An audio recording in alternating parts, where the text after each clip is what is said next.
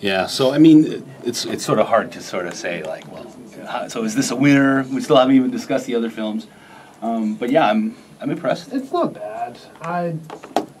The thing about Oliver Stone is his stuff is so not hit and miss, but like some of it's great films and some of it's kind of just okay films. Yeah, so, well, there is that sort of the droning Oliver Stone who just sort of his stories tend to go on and on and on and on and on. Yeah. But I mean, I like most of what he does. Don't get me wrong. I've been wanting to pick up Any Given Sunday for a long time, partially because I know it'd be like on the cheaper side because it's sort of like one of his less memorable, I guess, less classic. But I mean, the cast in it is incredible. Al Pacino, LL Cool J. Ladies love Cool J. It's got James Woods in there, and Lawrence Taylor. Lawrence Taylor. I was looking up Lawrence Taylor's performances last night just to sort of like... Lawrence Taylor, the football player? Yeah. LT, man. And Cameron Diaz. Mm-hmm.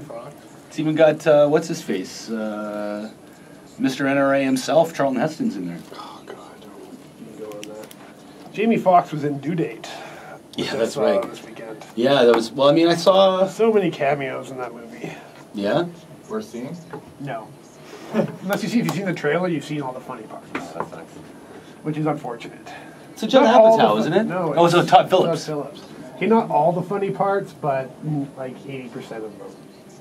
Well, I mean, that's what they were trying to sell it as, like, a Zach Galifianakis comedy, right? Yeah, and he's in it a lot. Wackiness. He's funny and weird, but like there's, I don't know, maybe because we went to the theater on Friday, went to the 1:30 show, and they must have busted in a bunch of people from like some crazy place.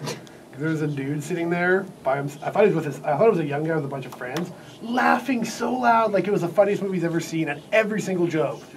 And then he gets up and he moves in front of us, and it's just this one guy who's laughing like he's like, ha ha ha, ha at every single joke. And then he gets moved around the theater the entire time, laughing hysterically.